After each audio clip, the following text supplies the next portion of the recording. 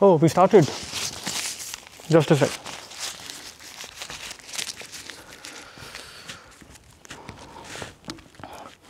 Few weeks back, I recovered from COVID-19. It was a terrible experience for me. Not because I was having some breathlessness or fever, but because my taste buds stopped working for 10 freaking days.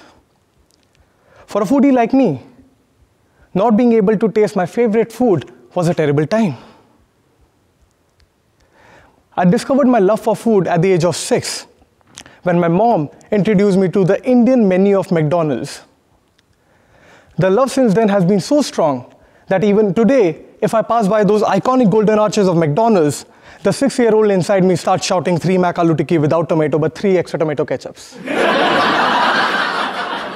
I fall in love with India every time I look at the diversity we have, especially when it comes to food. From the food in North India to the food in South India. From the food in West India to the food in East and Northeast India. I've had it all. Being in India but not being a foodie is like being on Tinder but not for hookups. But I soon realized that apart from pleasure, what food really brings to the table is guilt. Guilt in the form of organic waste. As per a report by Planning Commission of India, the total waste generation in India is more than 1 lakh metric tons. This is equivalent to 20,000 trucks of waste generation every single day. That means, by the time I finish this talk, more than 200 trucks of waste will be generated. Out of this total waste, 51% is the organic waste, like horticulture waste, kitchen waste, slaughterhouse waste, etc. The 17% is the recyclable waste, like plastic, rubber, metal, and glass. And the remaining 32% is the inert or the construction waste. Unfortunately, most of this waste is being dumped at the landfills. Bringing greetings to you and your family, my friends. My name is Shrey Saxena, and I am a second-generation social entrepreneur at Growdiesel. I am fighting climate change by converting waste to wealth. My family has been deeply connected with the roots of nature.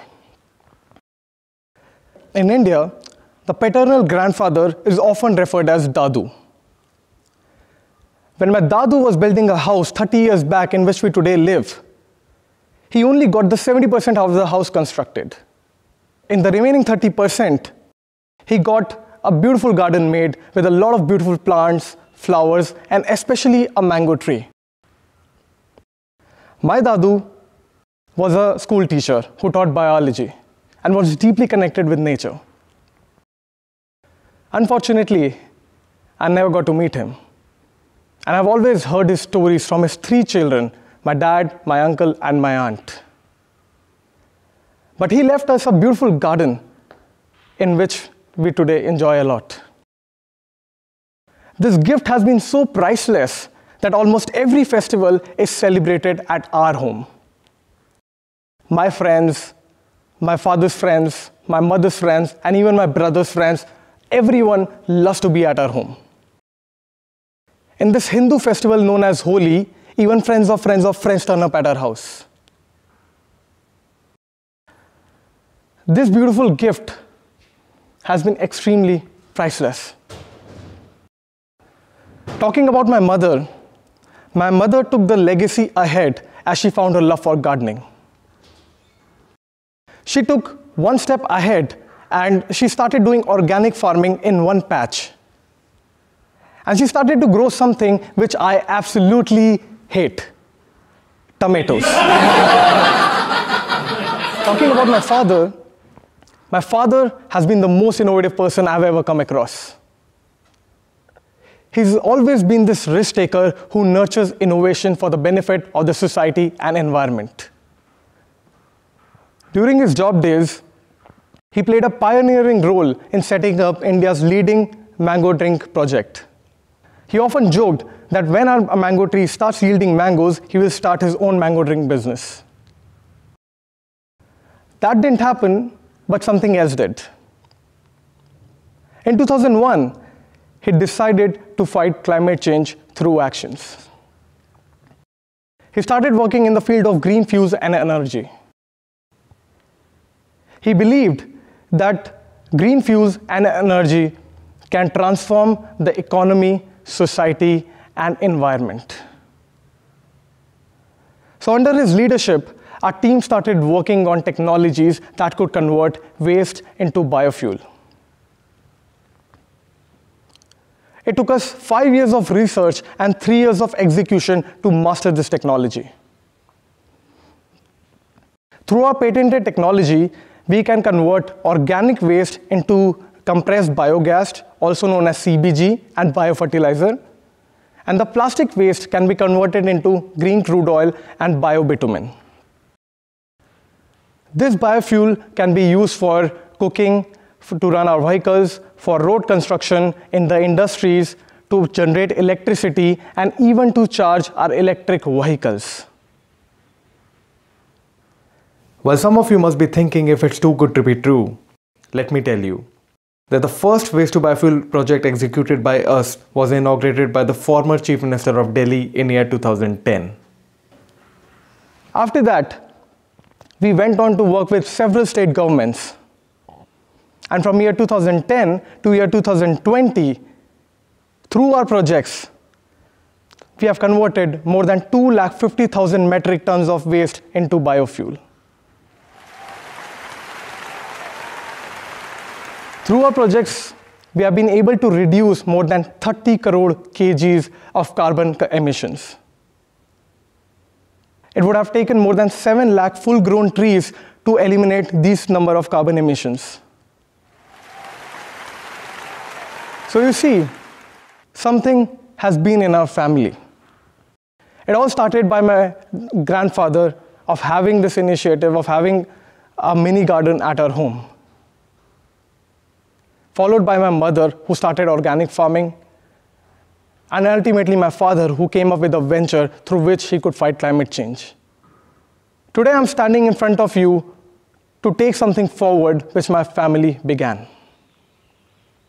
I believe that I can take this forward by focusing on the communities. I truly believe in the power of communities.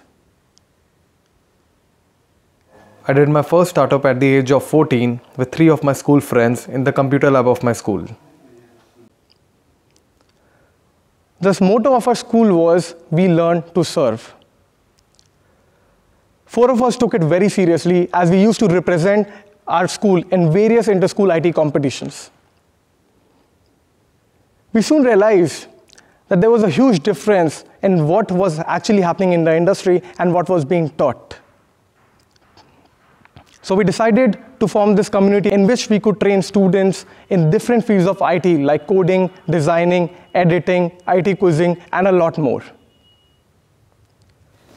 Soon this community became such a hit that we started winning a lot of inter-school competitions. In 2013, we even hosted the inter-school IT competition for the first time in the history of our school. This event generated a 6-figure revenue for the school. The entrepreneurship spirit which I have, it's all because of INEX. Being in this community was a pride for every member. Especially guys. Well, that might be because a lot of girls were absolutely mad for the guys at INEX. But jokes apart, being in this community taught me the power of communities. Apart from this, I've been a part of 5 different communities, and every community had a different objective. Just because of a community of adventurers, I was able to travel in 4 European countries with absolutely no money. That's right. Having witnessed the power of communities so closely, I'm convinced that a community can bring big changes. So apart from executing the waste to biofuel projects, we have started to build community of climate saviors. These climate saviors are the volunteers who want to do their part of fighting climate change. Through these climate saviors, we want to enable and inspire people to take actions to fight climate change. We took a lot of initiatives through which we could connect with the youth. For instance, we collaborated with a Formula 4 car racing team to increase the use of biofuels. Our team ended up winning majority of the races. In association with an organization, we educated over 2,000 village students on cleanliness. In this initiative, people from more than 15 countries participated. We even collaborated with few travel startups for sustainable travel kits. Very recently, we even launched a mobile game that revolves around fighting climate change to connect with the youth even more creatively. So you see, everyone has to take some action. Because if you don't, you have absolutely no right to criticize the government, companies, or anyone for matters like pollution. We all contribute to pollution in some or the other way. But what matters is that everyone should take at least 3 actions to fight climate change. So I am going to suggest you few things which you can start implementing from today. Number 1, segregate your waste. Put the biodegradable waste in the green and put the recyclable waste in the blue. If you have a cook, teach him or her to do so. You can even put the organic waste in a vessel and later make compost out of it, like my mother. Number 2, shift to sustainable products. This t-shirt which I'm wearing is made up of 6 recycled plastic bottles. The stationery which I use is mostly made up of recycled newspaper or recycled cardboard. Number 3, start gifting plants or sustainable or recycled products on special occasions. I learned this from my 12-year-old cousin who's also a climate activist.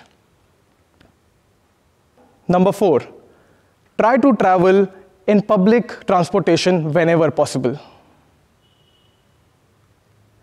Number 5, volunteer with organizations who are fighting climate change, like ours. Number 6, inspire at least 3 people to take at least 3 actions which I just mentioned. I would like to take this moment to request all the influencers or people from their team. If anyone is watching this video, I request you to please inspire your fans to take actions to fight climate change for our Mother Earth, because you guys can make a big difference. Someone has rightly said that one generation plants the mango tree, the second generation nurtures it, and finally, the third generation enjoys the mangoes. So friends, if today you decide to take at least 3 actions, trust me, 3 generations later, our planet will be a much, much, much better place to live. Today, you have the power to decide. You can either imagine your future generations enjoying their favorite food, or you can imagine them suffer. The choice is yours. So friends, let's together take at least 3 actions and make this world a better place to live. Namaste.